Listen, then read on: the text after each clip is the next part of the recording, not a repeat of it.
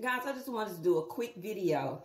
As you can see, I had just posted this picture of me, and I was saying I'm ready for the day. Like, baby, whatever the day bringing, I'm for it. So that was my spirit waking up today.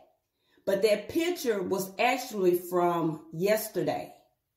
And guys, that's what it goes to show. Our insides do not be matching the outside. Yesterday, I was really down. I probably cried about 7 times yesterday, just like needing a mental break, just feeling frustrated. Like, and this just the real, guys. So yesterday, that when I took that picture, that was not the inside. That was not how I was feeling on the inside. That was just a facade on the outside. Yes, I would throw on a smile at any time, because that's what I do, and my family do that too. Like, we would jump in a picture and we ready, bishops ready to go. So that's usually how we roll.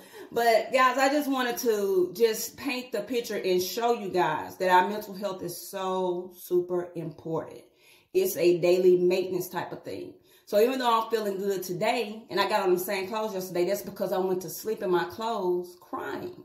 Like, I probably cried 7 times yesterday, just in between. And I talked to people yesterday. I did some video chats. Like, I did all of this stuff. And while I sat in my bed last night, I sat there and I thought, how did I get through today? With all that was going on, just hurting and feeling overwhelmed most of the day. And being able to put on a smile, being able to talk to people on the phone, being able to still handle my business, do what I need to do for my kids. By the time it got 7 o'clock, I was wiped out. I was wiped out. Like, I shut down completely from the kids. I was like, I had a headache, and I just came in my room and I closed the door. But then I had to, while I sat there last night and was thinking of all this, like how I make it through the day, at the same time, I had to go back and I had to like really just center myself. And after I centered myself and prayed, because I did have to pray, and I had to remind myself of the things that I know God already has destined for me.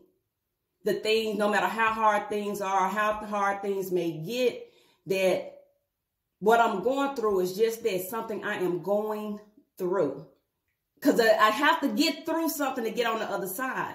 So when I stop and I remind myself of those things, and I go back to what God has already promised, and I just get my mind together and like really think clearly. Because when we're emotional, we're not thinking as clear. So I just needed time to just wind it down. So I was able to do that. That's why my eyes and stuff puffed, because I went to sleep crying, even after I got myself together. But I woke up renewed this morning. So yeah, I am ready to go for today.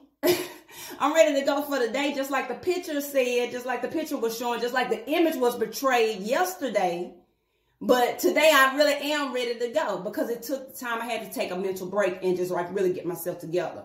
And so now that I'm back on track, I feel it today, but I thought it was important for me to come and show y'all that picture from yesterday, even though I'm an overall happy person, that was not the case yesterday. So lean on a friend, lean on someone, somebody that understands you, somebody that's going to be a positive force in your life. And when you're having those moments, let people know. Share with people that care. And if you don't have those people, you need to find your group. There's too many people out here mentoring people, giving people free information, wanting to see you truly succeed and make it. It's too many people out here doing it. Connect with those people.